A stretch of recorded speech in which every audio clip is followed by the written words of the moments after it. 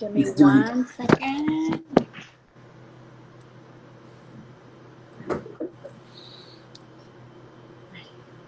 Okay, just doing a quick check. Can you hear me okay, Jessica? Okay.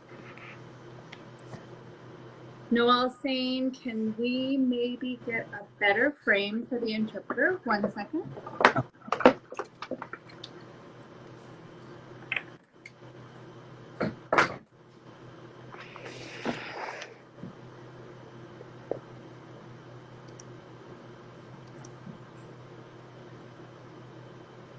All right, we're good to go.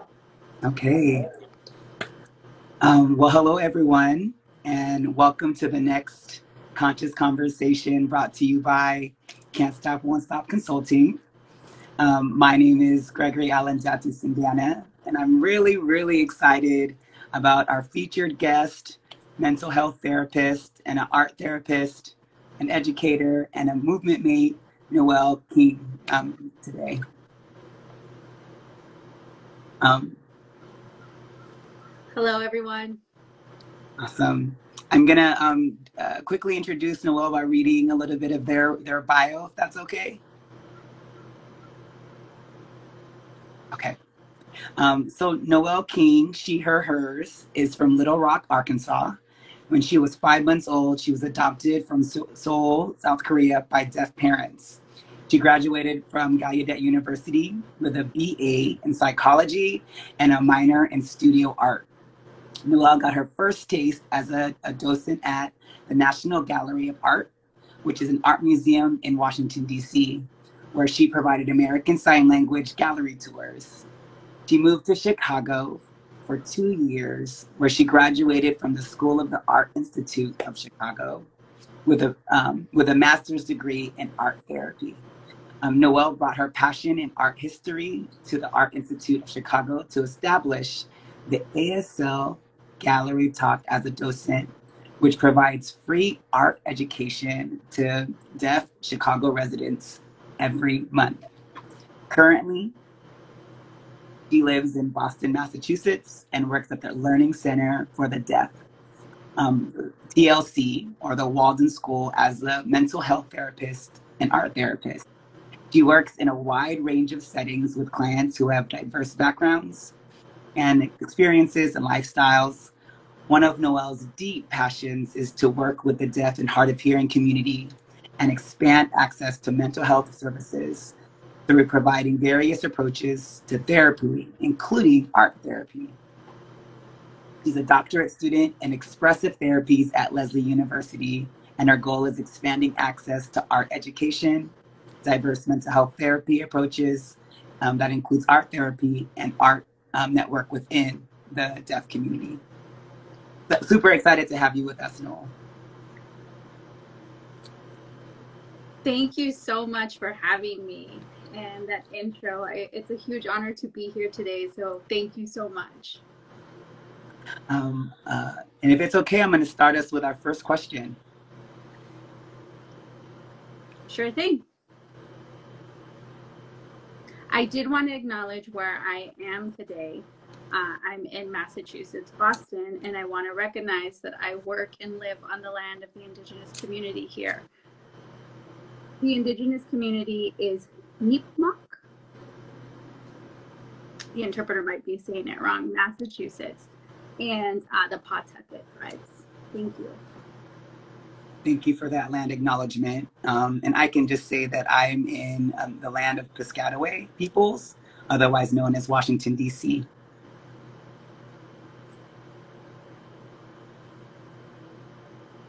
So my first question for you is a question that we ask all of our guests.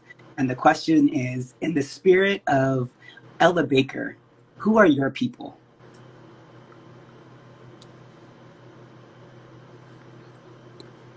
I really love this question. To think about, who are my people, consider my ancestors, considering where I am today. Black and brown spaces, Asian communities, deaf communities, and all the people that I work with, all the people that I've met throughout my life that have come in and out, the ebb and flow of people in my life, all of these people are my people. That's beautiful. Thank you for sharing that.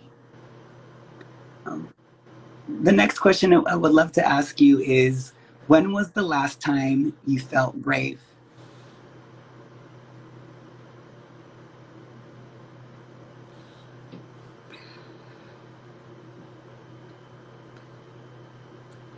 I think that every day I have to be brave.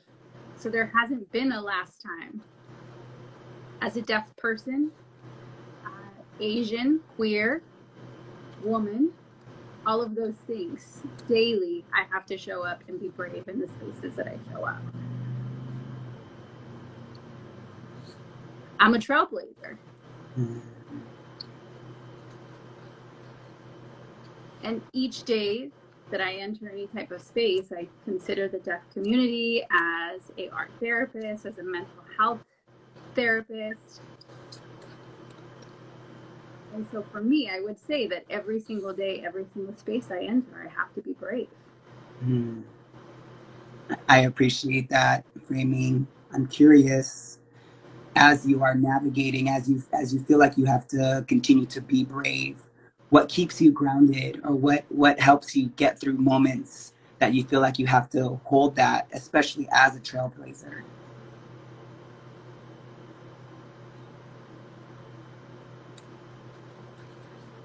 It's a really good question. What keeps me grounded is thinking about the people that really need this. I feel inspired every day. It's what keeps me going. Not just the children that I work with, but thinking about the future, thinking about the heart of the community and me giving my heart to the community. Being vulnerable, genuine, keeping myself accountable. And the art keeps me grounded. Finding balance within the art and then working within people every day on a regular basis. I can't imagine without having the community that I would be here.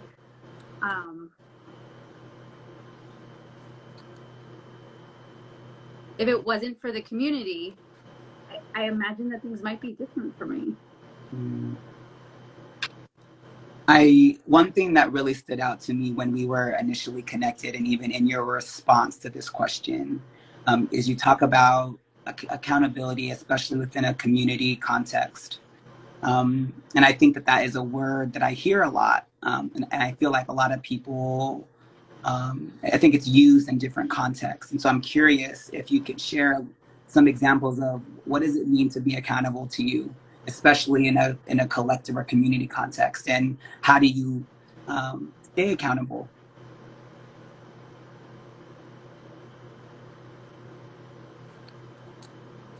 I love this question, and I'm glad that it's being brought up. I think one step in accountability is recognizing our identity. I am a light-skinned Asian woman. I cannot forget the diversity within the Asian community. There's a spectrum, right? We have dark skin, light skin, and AAPI is included in all of that. I'm from South Korea myself, and I feel that I'm accountable in recognizing all the other communities. I am adopted. I was adopted at 5 months old. And I know that there's some white culture that has made its way inside of me. Over time, I am accountable for unpacking that. And then two things come to mind. I am deaf. I identify as a deaf person. But I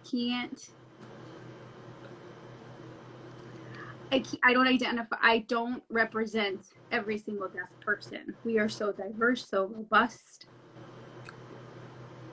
I am a part of the disability community. I'm a part of the Asian community. I encompass all of these things. And so when I look at myself, I do these check-ins with myself regularly on a daily basis to make sure that I'm okay. My rule of thumb is to do no harm within the community, do no harm to myself, with my friends, colleagues, family.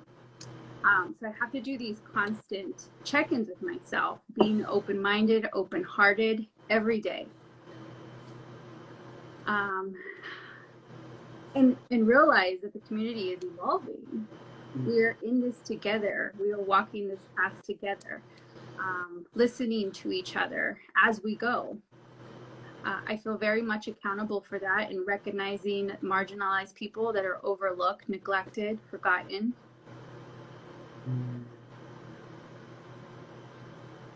One thing that's coming up for me is, as you are responding to that question, is, that I'm really sitting with, is this kind of the role that we have in the accountability, like the self-awareness, the commitment to doing the learning and sometimes unlearning, which I think is harder work, but I'm learning is actually a big part of how we stay accountable in community. And I also appreciate, like, making sure there's like a fine line too, in terms of like diversity and representation, and not necessarily wanting to speak on behalf of broader communities or being positioned to do that. And what does it mean to have folks who are the most marginalized, the least represented, the least that have the least access to kind of use that role, or use the access or the privilege or the opportunities that we have to be able to lift up even more people. And so I'm really feeling the grounding. Exactly. And that kind of leads me to my next question about the work that you do. I know that, as we talked about in your bio, you work as a mental health therapist and an art therapist with folks who have diverse backgrounds and experiences and lifestyles. Can you share an experience or two that has had a positive and lasting impact in your life and in your ongoing practice?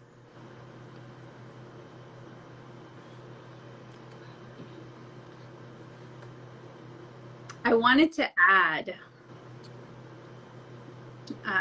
in regards to the last question for accountability, I think about people's voices that get ignored. I want to acknowledge that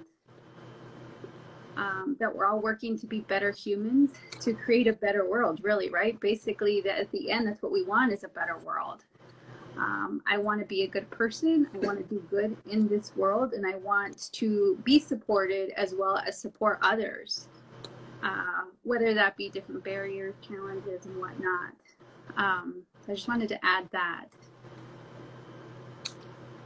And then the next question that you just asked me, I'm thinking, when I was an intern at a middle school, it was a K through 8th grade school that I was working at as a master's student when I was in Chicago. I was on the south side of Chicago at the time. I was putting in a lot of hours at school, in the internship, working with the kids. Most of the kids were Black and brown kids in the middle school, deaf and hard of hearing students. I was there for about a year. The kids had never seen a deaf person using sign, someone that didn't have an oral background, no hearing aid, no speaking at all. It was the first time that they seen a deaf person, and it was a role model to them, right? They would say to me, "Wait a minute, you're deaf?" And I would say, "Yeah, I'm deaf." They would take note that I didn't have a hearing aid, and they would say, "But why don't you wear the hearing aid?" And I would explain to them that really it's your choice to use that. That's a choice that you could make. And we did some art therapy together. They were all very moved by it. These were all 8th graders that were soon to be going into high school. Because they were 8th graders, there was a lot of goofing around, a lot of silliness that went on. And they would say to me, right, I want to be able to support my family, but I'm not Superman. And so I said, well, why not? Let's use our art and make yourself a superhero in that art. What does Superman have maybe that you don't have?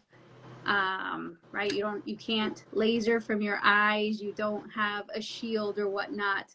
But what personality, what characteristics does Superman have that you can give to your family? And they would say things like, I can support my mom, I can support my brother, I can support my sister. And just having these conversations on the playground, or having the conversation sitting down just drawing. When that internship was close to being over, I got my thank you cards. Thank you so much for your time as an intern. And I didn't expect the tears. And I was told, you know what? You're my Superman, Noel. And that really hit. That very small moment made a huge impact for them. And that's still a moment that I carry with me deep in my heart, that I will have with me forever. That's the one thing that comes to mind right now when you ask that question. Thank you for sharing that. It reminds me of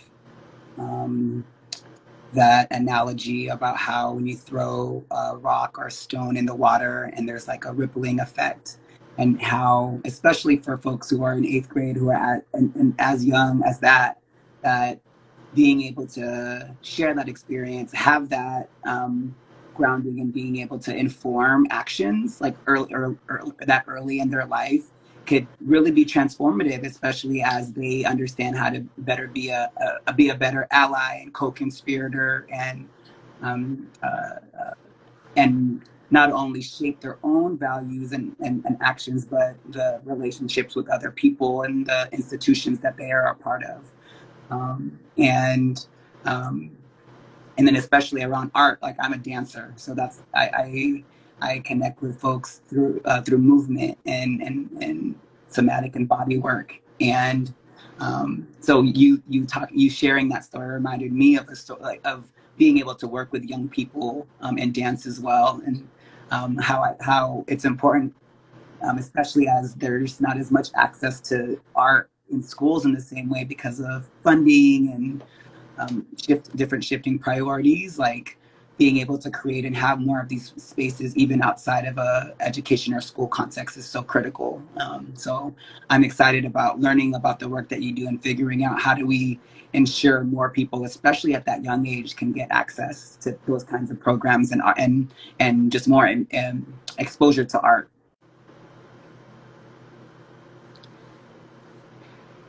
Absolutely. It's a sacred space. And it's an honor for me to be able to engage in those spaces. That person that I shared, the one that was in middle school, was a Black young boy. And I wonder sometimes, I wish that I can go back and see how they're doing today. But I mean, we didn't exchange information. But they just had such a bright presence. And I know that there was so much potential in what they can offer to our world. Mm. Same thing with dance. You think of spoken word too. Mm. Those moments that you just express and people come together to share in that expression. It's a beautiful thing. It's unfortunate that schools don't have the funds for it at all times for dance, music, art. It's an important part of our lives. I absolutely agree that it does a lot for us. What type of dance do you do? Yeah, so I was a trained hip hop dancer. But one thing that I appreciated about the dancers that I was around is that they really tried to bring in a lot of our own culture into it. And so, for example, I identify as Filipino, Filipinx, and um, part of what our dance teachers and the dance instructors that I was trained with and around was how could we fuse or bring different cultures together. So in our class, we had actually a lot of diversity, and so we would also do salsa and merengue and bangra, and kind of learn about other cultures that way. And then they would ask people from different communities, so they would say, okay, how would you, for you, Greg, how would you connect Filipino or Filipino traditional dance with hip hop and like and so that was a way for us to like learn about other cultures, but also explore how we define some of these culture for ourselves and our community for ourselves. So I appreciated those opportunities, and especially in hindsight, like appreciated being able to have instructors that kind of pushed me to think about that and what that could look like, and to have the agency to kind of come up with some things of my own, and versus kind of just saying like this is what you have to do and this is how you have to do it. That's a very good point. Very cool.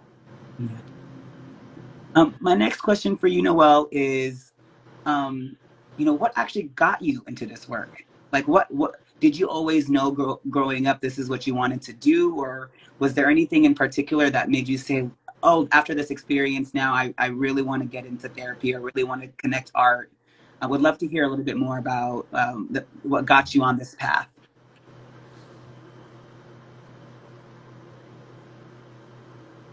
Growing up, I've always loved art since day one. Always an artist. So that's always been a part of me. I didn't know what I would do though, as you know, as an adult. I didn't think that I would be a full-time artist. I thought that that was like wishful thinking, that it would be difficult to be able to pursue that full time, but it is something, right, that art was always a part of me. So I thought, okay, what if I was a graphic designer, but that means that I would be sitting at a computer all day? Not for me. And then I had different friends that would say to me, you have such great advice, you're a great listener, have you ever considered being a counselor, a therapist? And I thought, no way, I'm going to sit down and just do paperwork all day long. No, I don't want to do that. And so I thought, what do I want to do? Waiting for that spark.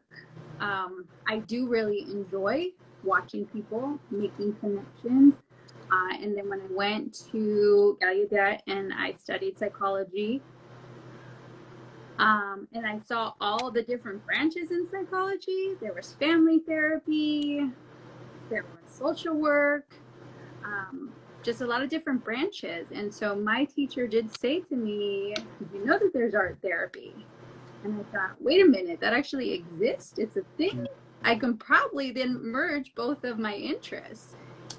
And then right there, that's where the spark came in, and I started to explore that as a possibility. During DC, I did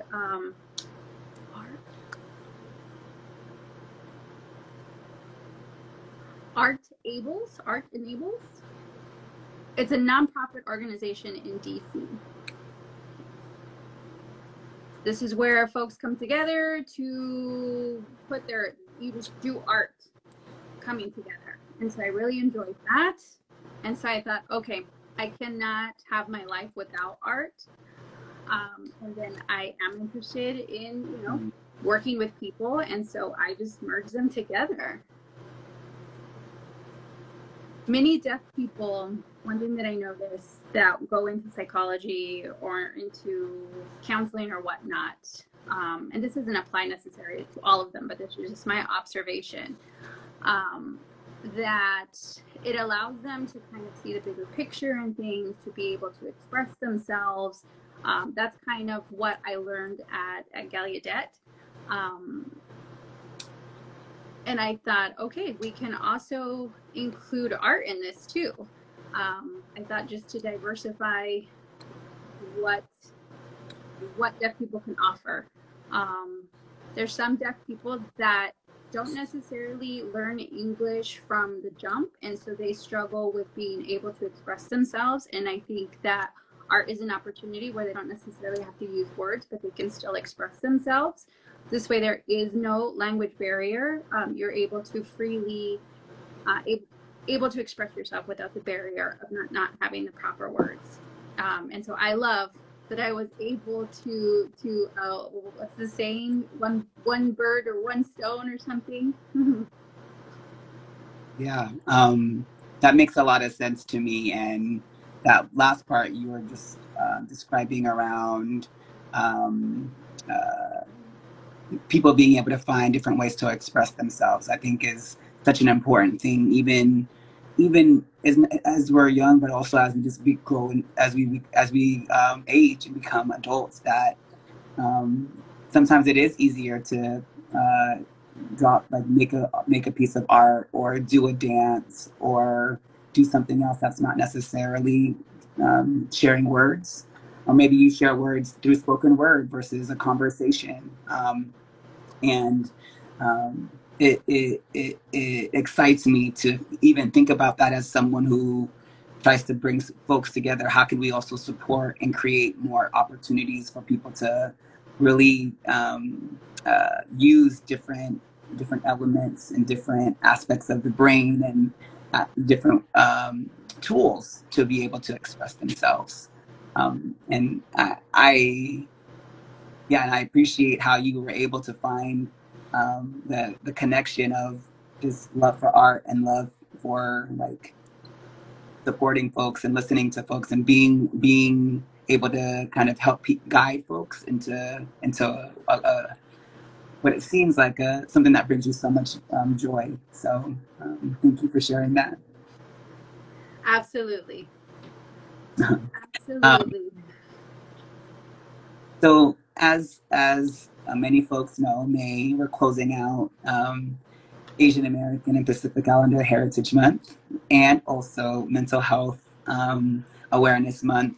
And although at Can't Stop, Won't Stop Consulting, we like to say that we celebrate those things every day, every month, but use those moments as ways to help educate and lift up, especially for folks who maybe are newer, who may not necessarily have as much knowledge about some of the issues or communities and how folks are impacted. And so, can you share with us what are ways that you have celebrated this month, or what are examples of ways that you think folks can celebrate?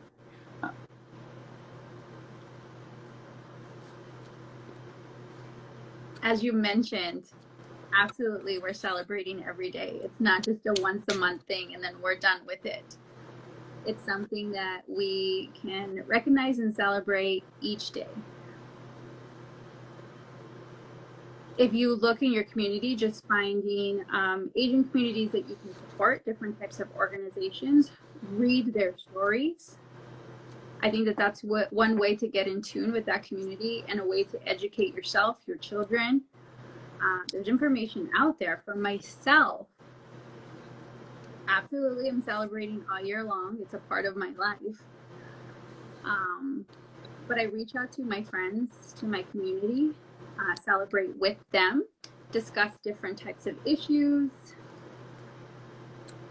That's one way to celebrate.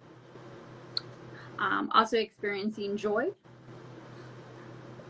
The Asian community has faced a lot of unfortunate events in the recently, right? And so there was recently the Lunar Chinese Year and the AAPI.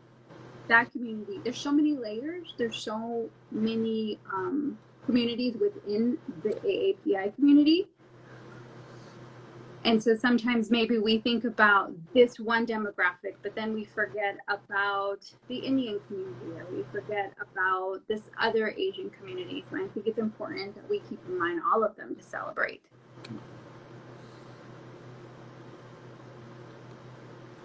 Making those connections, donating funds if you can, but actually like action movements, not just sitting back and like watching these celebrations happening, but actually involve yourself in those celebrations.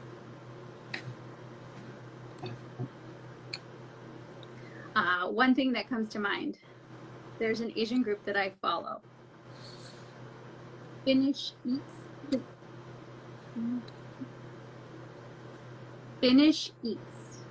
It's a group that I follow. Asian deaf group, very much involved in social justice within the Asian community. I've been following them and learning a lot from following their page. So if whoever's listening, if you have not discovered them yet, I absolutely recommend them. They're Asian signers, deaf Asian community.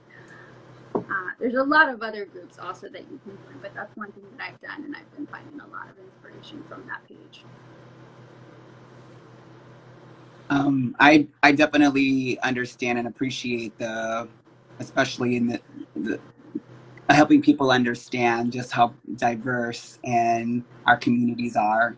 And one thing that I always talk with folks about is, the Asian American community, also the API community also includes Southeast Asians, South Asians, Native Hawaiians, Pacific Islanders, and it's important to be able to ensure that we're also incorporating their experiences and their perspectives and conversations, and and because we are so diverse, there is sometimes, I think, it could feel like there is a lot for people to understand and learn. And so I try to let folks know that it's like there is no pressure to know everything all the time, and that is the beauty, I think, for me, is like we can see it as an ongoing opportunity to your point, build, like learn from organizations, like get to know their stories, support them in different ways that you can. If you can't donate, can you volunteer some time, or do you maybe have some things that you can donate that are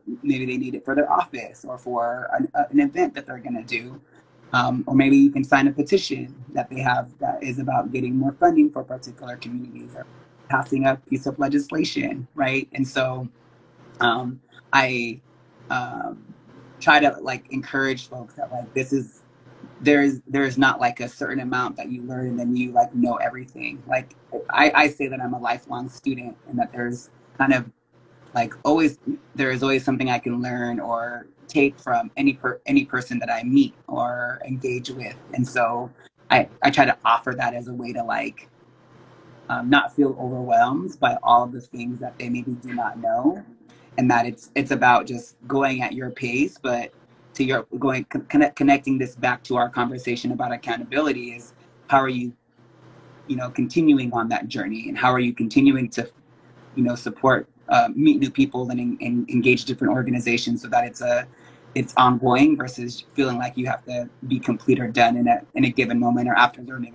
about a certain amount of information.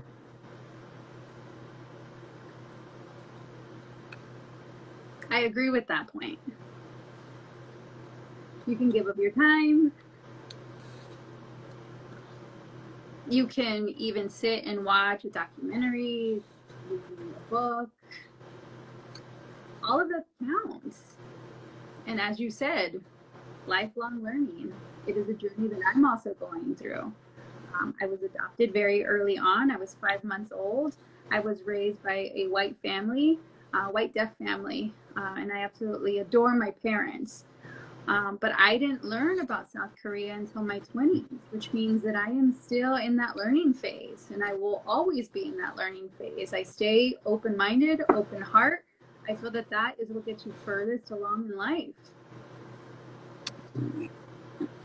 Right. And I feel very similarly too, that I also didn't know my Filipino history or more about my culture until much later. And it was also part of why I felt so passionate about things like ethnic studies and gender studies, because it gave me the context to, oh, this is not my fault that I don't know this. It's actually institutionalized racism and white supremacy, and they actually don't teach us our histories on purpose. They don't want us to know how resilient our people are, how joyful our people are, how we actually had self-determination and sovereignty before colonizers came and took over and facilitated genocide and whatnot in many places. And so it's for me why it's an important part of how that's learning and understanding that history is important, because it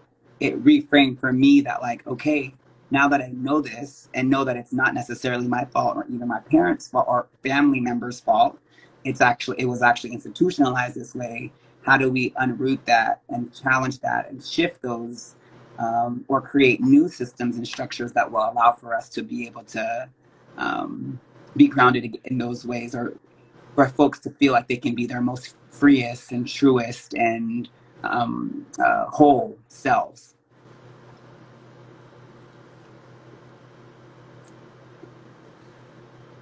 As I mentioned, I've had to, the unrooting of systems is difficult, and so we have to take celebratory moments even in the little things, because it's going to be small steps, and each one of those deserves its celebratory moment.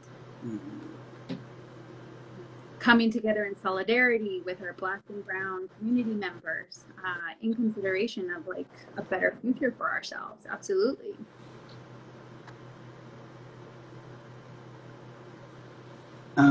If it's okay, I'm going to shift a little bit and talk about more about some of the arts work and the creative expression work that you do. Because at Can't Stop Won't Stop Consulting, we talk about that we believe in increasing access and advancing disability justice, and really intentionally incorporating arts and culture and even healing practices into all that we do. I know we talked a little bit about this, but would love to hear a little bit more about how what role has art played in your own life, and why is it important to what you were saying to really do what brings you light and joy and happiness, especially in what I feel like is very challenging times right now.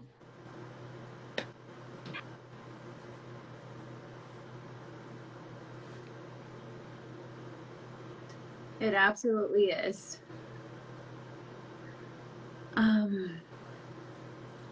Let me think. Art keeps me rooted, keeps me grounded. It's an escape for me at times. It gives me respite from the rest of the world. It's like an escape of everything that's going on where I can just be with myself, no judgment. I'm able to express whatever comes to my heart. Growing up, art was always a part of me.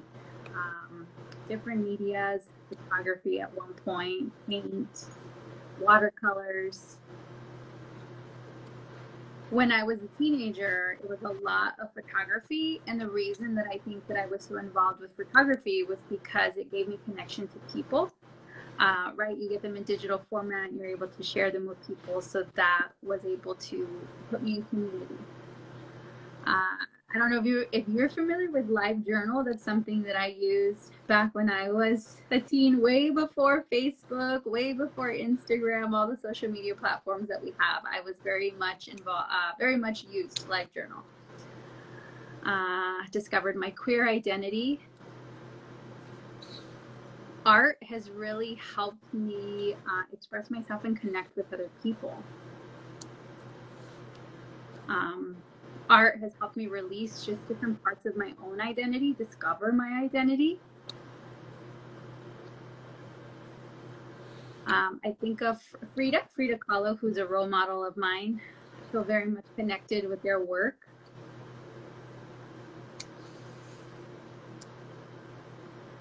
I see it as a healing tool. I had my deaf parents growing up, which means that I always had communication access. I always had access to language, and I can see that that's a privilege of mine.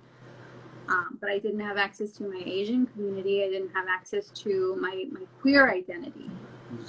And I think that having art helped me find those people, get to a place where I truly love myself.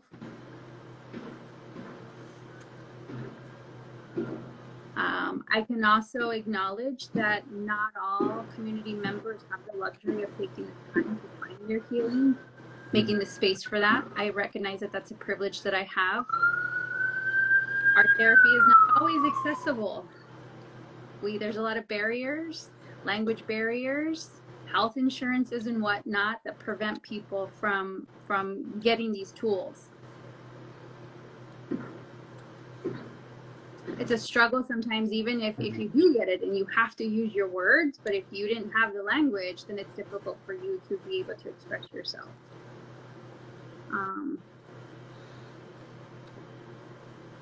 And then when you have these barriers, right, you're experiencing it's like a double trauma. You're just being re-traumatized again. You're trying to express yourself, but then there's barriers to be able to do that. So it's just doubling the trauma. But I love that there's play therapy, art therapy, music therapy, all the different types of ways that we're able to express ourselves. Nature therapy. I think you just have to be able to speak to a person's soul to help a person get to that healing space. Marginalized community, Black and Brown communities, they experience so much oppression, and so how can we release that? How can we help them release that? And so I think about alternative therapies to help these communities get through that. As you were sharing that, one thing that comes up for me is, especially as we're also kind of thinking about Mental Health Awareness Month, if someone is tuning into this conscious conversation and they're saying, okay, wow, what Noel is saying is really compelling, and I really want to figure out how do I help increase access to these alternative therapies, increase access to art therapy, music therapy, etc. What are recommendations you have for folks who are wanting to take action or feel called to action based on this conversation?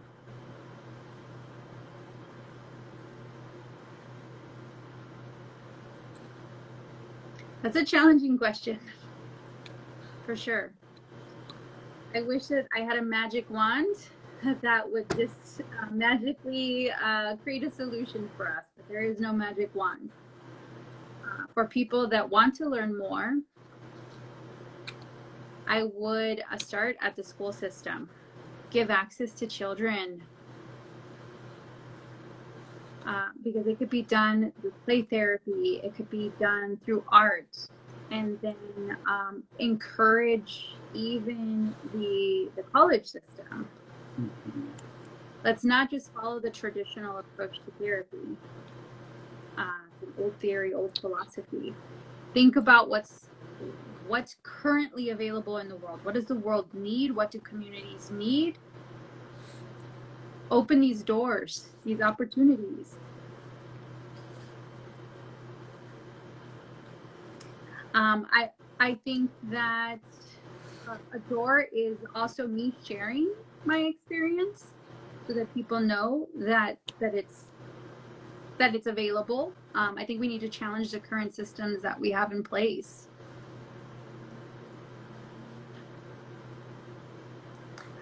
Having that open door will allow for other people to come through that door. And I can't do, there's no way that I can do this by myself. We need to come together, work together, find people that are like-minded in their passion and want to transform the world.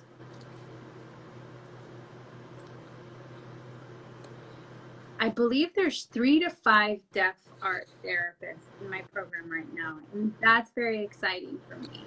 That potential that's available, these doors that are going to open up for the 5 of us. We need allies.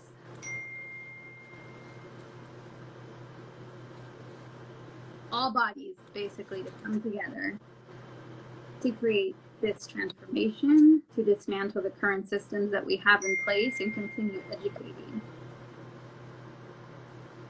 Do you have any recommendations of organizations or groups that are trying to increase either funding or access to these different kinds of therapy that you would offer or recommend folks check out?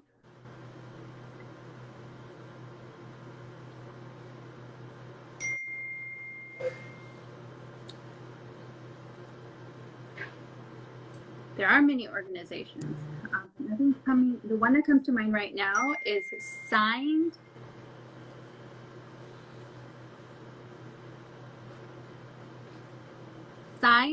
by Stories. That's an organization that has just come up, and this is their sign with a closed fist, open hand at the chest. Those that have experienced therapy themselves, they come and they share their stories, offer different types of resources. That's an organization that just popped up a few months ago, February, I think. Another one that comes to mind, organization. There's several out there. That's the one though that comes to mind right now. But when I think of more, I can send them your way. Okay, no worries. I feel like this is a good start. Yeah. So I was just trying to think of something else. Mental health services. There's National Deaf Therapist, NDT, Deaf Therapy Center. Just depends on what works best for the person's preference. I mentioned Finish Eats. That's the Asian group that offers a lot of resources. I would definitely recommend checking that out. But there's a lot of organizations that you can tap into.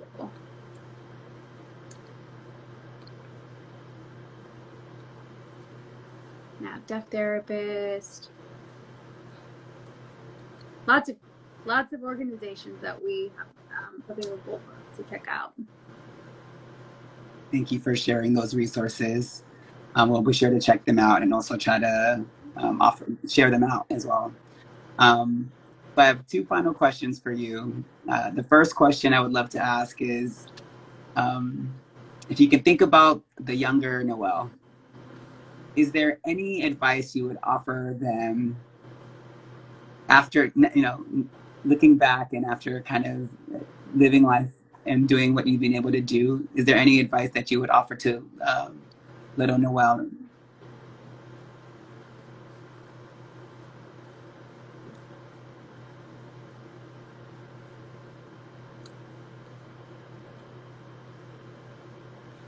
I love these questions that have you connect to your inner child.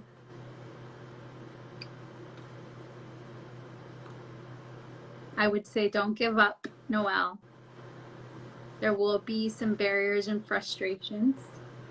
I wish that Noel would have understood that there was going to be system barriers. You have permission to explore your Korean identity, your South Korean identity. I do wish that was available earlier on. Where I grew up in Arkansas, Little Rock, Arkansas, it was tough to explore my identity, my queer identity, my South Korean identity, because the community, it was just a different culture. You can be gentle with yourself, Noel. Be curious. Don't dismiss your curiosity. There's a picture that I have of myself back when I was in college. It was 365 pictures that were taken.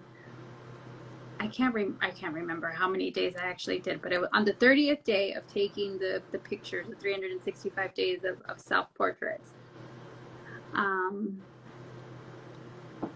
My mindset was at the time like, who cares what happened in prior generations or back in the days? Like, who cares? What is right now is enough. But when I did I was a part of when I was doing the internship, there was a big Asian community, and they invited me to the festival, and there was some Korean food there. And I got a taste of Korean food, and I felt at that moment, just the food opened up my mind and my heart. But and there was just this moment of like, who cares what was before? And then this like moment where I was like, I actually do care of what was before. And then, like you said, it's not my parents' fault. It was a system that we were working against. So I would say to little Noel, explore. Thank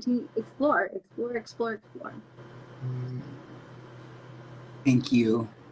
I hope that we can take the advice you gave to little Noel and all. And I feel like even there's things, helpful reminders for me, even now, as I continue to navigate life and all the things that comes along with that. And may more young people and youth tap into that and feel that in wherever they are. So my final question for you, Noel, is are there any particular campaigns or projects that you're working on that you want people to know about, or are there ways that people can support you?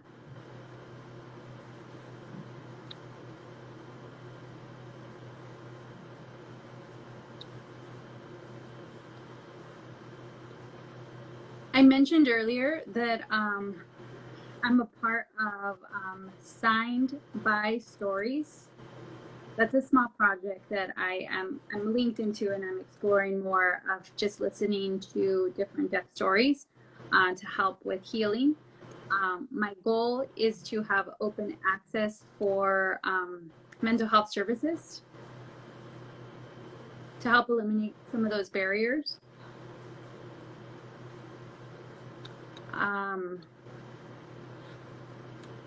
people who maybe are interested in art. So creating like some type of directory.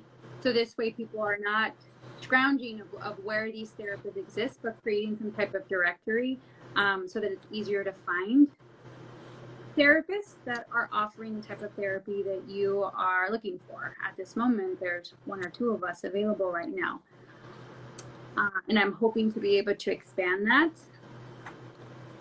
More deaf therapists, professionals, alternative therapy, that type of thing. That's something that I'm pushing, and so that's a way to support me, is to follow that page. Keep your mind open to the possibility of having that door open so that the next deaf person that wants to offer that type of service, that the door is open for them. Yeah, and remain curious. That is a way that you can assist me in what my goals are. I am open for to offer whatever I can to the community in whatever capacity I can. So if a future project comes up, I am game for it. I love connection. Please reach out to me. Absolutely. Well, I am excited, and I won't share too much now, and I'll follow up with you. But Can't Stop, Won't Stop Consulting has been working on a project. It's been behind the scenes, and we're preparing to launch it in the next couple of months. We've been working with Melissa, our accessibility coordinator, and a partner organization that's specifically about increasing resources to increase access to mental health. And particularly focusing on deaf and deafblind and hard of hearing communities. This is great. So it sounds like there is a particular and particularly Black, Indigenous, and people of color and LGBTQIA folks or identified folks, and so it sounds like there is some synergy and some opportunity for further collaboration. So I will commit to following up and look forward to continued building. And appreciate what you also offered. And you have my ongoing commitment to stay curious, to figure out how to increase access as much as possible, and creating more conversations like this that lift up the stories of different folks everywhere. So thank you again. Of course. One more thing that I would like to add. Deaf woke wellness. That is also something that has just come up, and it's led by Zana.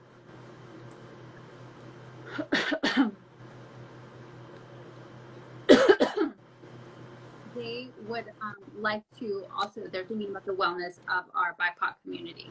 And so that is an idea when you just mentioned that of something that you can also collaborate with. I'm very excited of what's to come, and thank you so much for inviting me. I very much enjoyed connecting with you. This topic is something that we do need to talk about more, and so I appreciate you having me. Thank you also for the interpreter, and happy late birthday to you, Greg. Thank you so much. I really appreciate that. Of course, I just want to make sure to give a shout out to Melissa, who is our accessibility coordinator and who helps us with all of our. Thank you, Melissa. And also thank you, of course, to Jessica for being the interpreter for this particular event. And as our ongoing commitment, we host conscious conversations, and all of our conscious conversations moving forward will have a American Sign Language interpreter. So that is a commitment that we have at Can't Stop, Won't Stop Consulting. So thank you for being our featured guest today, Noel. And I know that there's going to be a lot more building and continued community. So looking forward to it. Absolutely. Thank you again so much. Having accessibility for everyone is an absolute need. Good evening to everyone. Take care, y'all. Thank you.